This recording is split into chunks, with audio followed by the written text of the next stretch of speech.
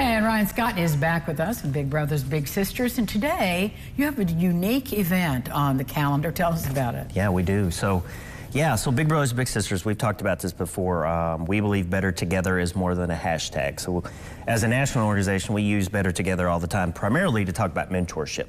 But one thing we're starting to lean into is this idea that if we are defending potential, we work back from potential. Potential comes from purpose. Purpose comes from finding your passion. So we want to work with other organizations in the community, other businesses, to put on events for kids, all kinds of kids, to run towards their passion.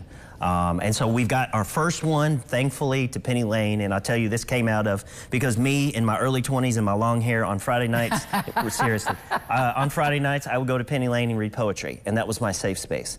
And so the first event, we really wanted to kick it off by creating a spot for kids, college and younger, that want to go and just perform some spoken word. Whatever that looks like, whatever that sounds like, show up.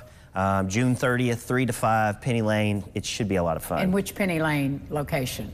The one downtown. Okay, across from First Press. Yeah, okay. Absolutely. Do they need to pre-register at all? Right. No. And is there a time limit on their presentation? No, there's not. It's pretty open. Just show up, come. We'll have a mic. There will be people there to listen to, and yeah, like I said, run towards that passion. Passion becomes your potential. So what will springboard from this in your mind, Robert? So I've got some dreams. So what I want is a Battle of the Bands at Victory Theater. Okay. A youth-focused Battle of the Bands, Victory Theater. You know, I love that movie, School of Rock with Jack Black. Yes. You know, but I just, again, there's got to be safe spaces for our kids to run towards their passion, free of cost. And so if you're listening out there and you know, you've got an idea for something that a kid is interested in and you want to, you know, partner with Big Brothers Big Sisters, we would love to help you to create opportunities for kids to run towards their passion. Well, I think the kids and the community will be surprised how much talent there is just in that youth demographic right there. Because, you know, we see many of those come through here. They're in the summer musicals or performing for different reasons. And there's so much talent out there. I don't think sometimes we give all of our kids the credit that they deserve. Our kids are incredible and they have incredible ideas.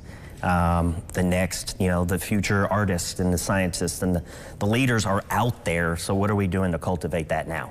Well, that's your task, and that's what you're doing with the organization, and connecting mentors with the mentees, getting those bigs with those littles, and creating a story, a positive story, that's a news exactly chapter.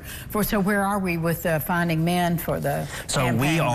We are at right now 12% of our goal. Okay.